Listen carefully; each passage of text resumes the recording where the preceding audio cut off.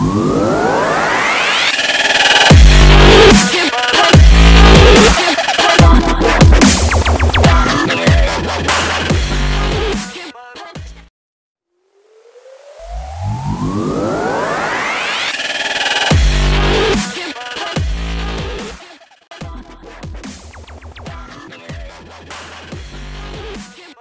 Grand 1 and Quicksand concepts lead the charge to Moab.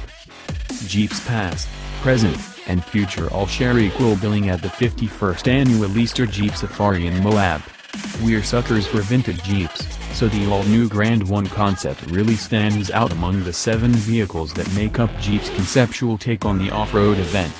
It's based on a 1993 Grand Cherokee in a slightly early celebration of the model's 25th anniversary.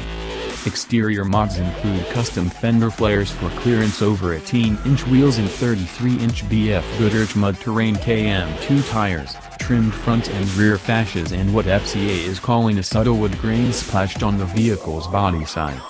An extended wheelbase sought to offer a bit more room inside, and a 2-inch suspension lift will help when the going gets tough. No alterations are mentioned to the vehicle's 5.2-liter V8 or 4-speed automatic transmission. The second most interesting concept for Moab is the Jeep Quicksand. It's clearly Wrangler-based, but instead of a traditional rock climbing focus, this one's built for the sand dunes. Power comes from a worked-over Mopar 392 crate Hemi engine topped with an 8-stack fuel injection system that peeks through the hood.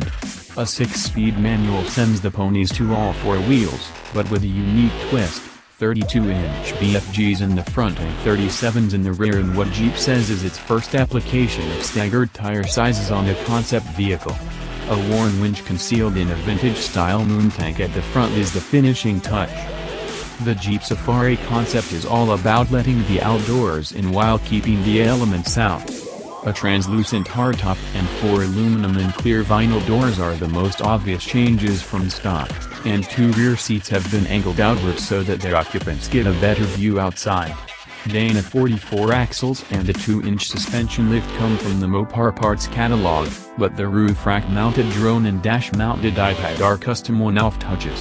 Power comes from a stock 3.6-liter V6 and 5-speed automatic transmission. Perhaps more intriguing than all the custom bits and baubles, though, are what appears to be next-gen Wrangler bodywork. Take a look at the kinked grille, the outer slats of which are pinched by the headlights, and the shape of the rocker panel between the front and rear door. No, this isn't exactly a 2018 Wrangler hiding in plain sight, but it's certainly a nod toward the future. The final vehicle Jeep is bringing to Moab is the CJ66 concept that was first shown off at the 2016 SEMA show in Las Vegas. A Mopar 345 crate 5.7-liter Hemi engine sends 383 horsepower through a 6-speed manual transmission to all 4 wheels. The narrow body harkens back to the time when Wranglers were actually CJs. Take a look at the instrument panel and its single centrally located gauge.